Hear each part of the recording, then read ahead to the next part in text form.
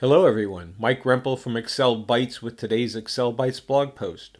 Today we're going to take a look at how to format multiple worksheets in a workbook to match one that you like and have set up properly using the Fill Across Worksheets option in Excel. So let's see how we can do that in Excel. So here's our scenario.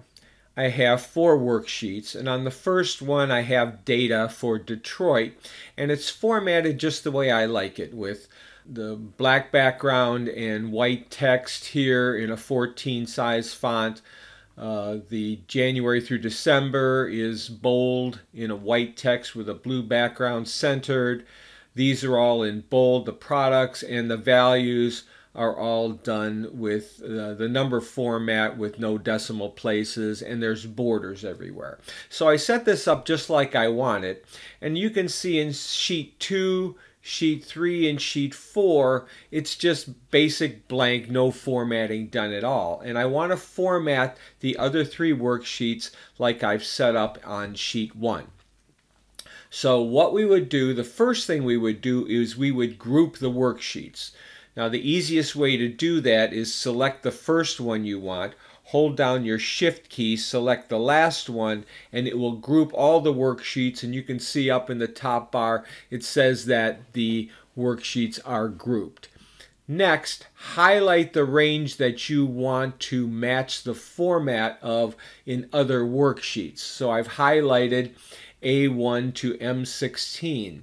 Then I go to the Home tab, and in the editing group you see the fill option here, and I select the drop down and there's an option for across worksheets. I'll select that, and my options are to fill the contents, the format, or both. In this case I'm just going to choose format, and I'll say OK. Now when I ungroup them just by clicking on a different worksheet, you'll see that sheet 2 is formatted, sheet 3 is formatted, and sheet 4 are all formatted just like I had sheet 1.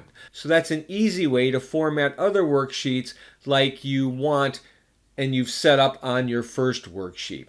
Now again, as you saw with Fill Across Worksheets, you can fill across not only the format but also the contents. So just for an example of that, you can see the values in each one of these are slightly different.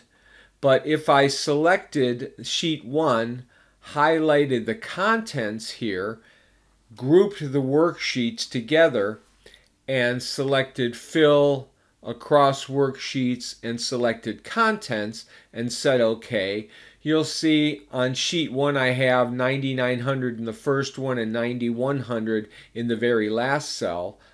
Sheet 2, 99 to 91. Sheet 3 the same, and sheet 4. So I've actually used the Fill Across Worksheets to fill the contents instead of the format.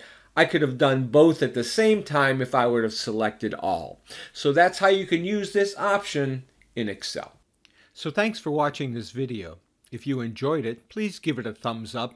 And if you haven't subscribed yet, please do so at my website excel-bytes.com or at any of the social networks noted below.